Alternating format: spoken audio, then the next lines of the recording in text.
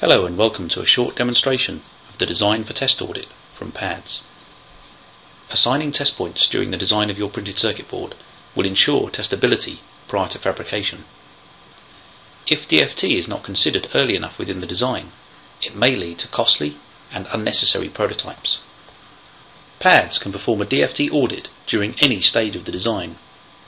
DFT Audit uses a set of design rules to ensure that the board can be successfully tested within the automated test engineering environment.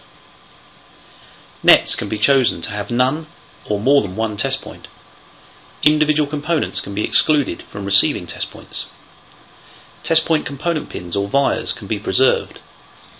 Existing pins and vias can be adapted as test points. Test point vias can be added outside the board for those inaccessible nets. Design verification can be performed to identify test points that violate the design rules and to locate nets without the specified number of test points.